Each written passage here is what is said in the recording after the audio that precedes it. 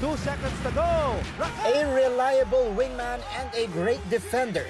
Diyan nakilala ang 6'3" NCAA champion from the Letran Knights na si K-Rax. Ngayong nasa professional league na si Kevin Racal, he gets to do some NCAA throwback and takes on the Upfront Ask hot seat. Hi guys, I'm Kevin Racal, former small forward from the Letran Knights sa PBA. Naglalaro ako ngayon para sa Alaska Aces at ready na akong sagutin ang inyong upfront question.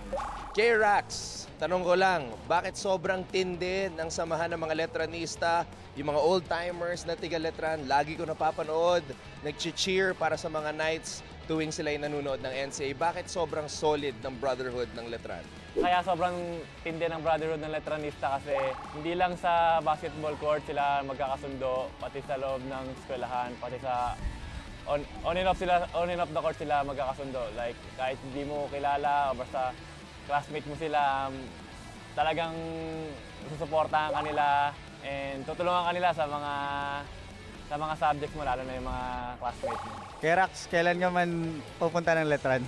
Idol King Knight, JP Calvo, andito na ako sa Letran.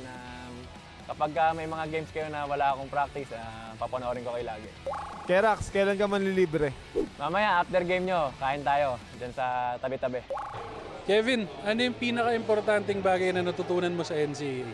Ang pinaka-importanting bagay ko natutunan sa NCAA is yung maging pasensyoso. Kasi siyempre, di naman agad-agad darating sa'yo yung time mo, yung break mo. So, kailangan maging pasensyoso ka lang at darating din yung time mo.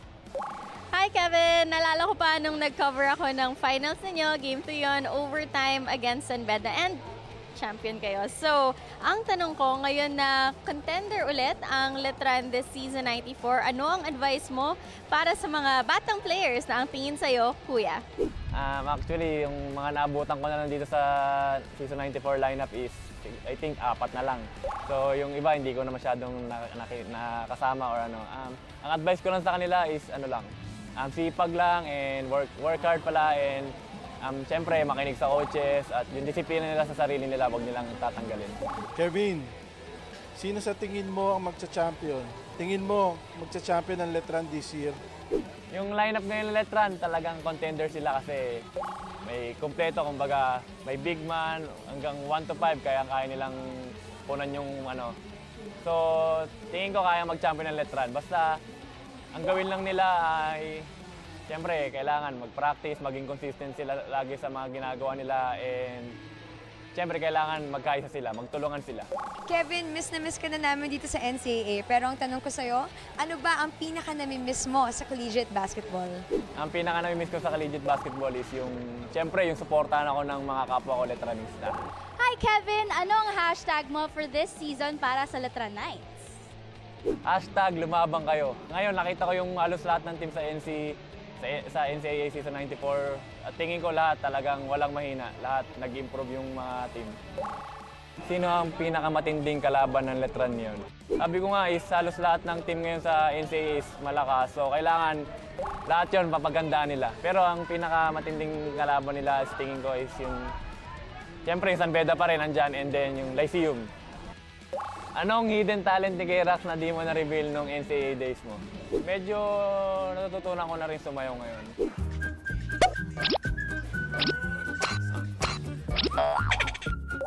Bakit fulfilling maglaro as a professional basketball player?